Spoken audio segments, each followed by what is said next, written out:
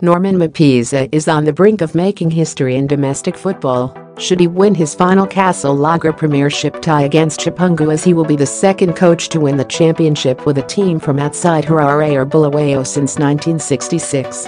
By TAWANDA TAFIRENYIKA, the last time a team from outside Harare or Bulawayo lifted the ultimate prize of domestic football was way back in 1966, when the now-defunct St. Paul's FC, then based in Musami, Murewa, some 80 kilometers northeast of Harare, won it under the guidance of Antony Edward Davies. Featuring the likes of Felix, Mbidzo and Jewatt Nechironga among several stars, Davies and his men defied odds staked against them to lay their hands on the coveted title, after beating Bulawayo Rovers 5-4 on aggregate. The following year, they went on to lift the Bat Cup, quite a big achievement for a team in the periphery. Since then, teams from outside the two biggest cities have struggled to break the Harare-Bulawayo hegemony.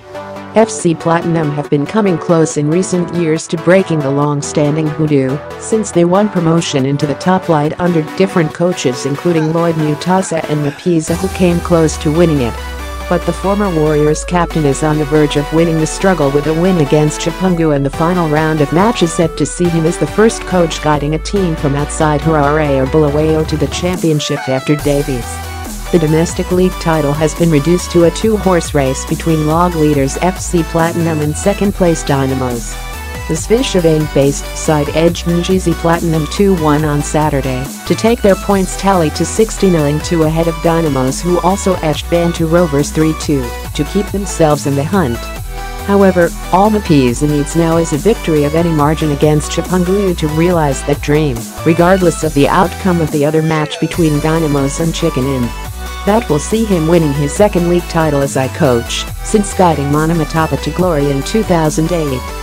While a win would guarantee FC Platinum the ultimate prize, a draw or even a defeat could still see them winning the title if the result matches that of Dynamos in their match against Chicken Inn, which will be played at the same time as the one featuring Mapeza's side and that of Chapungu.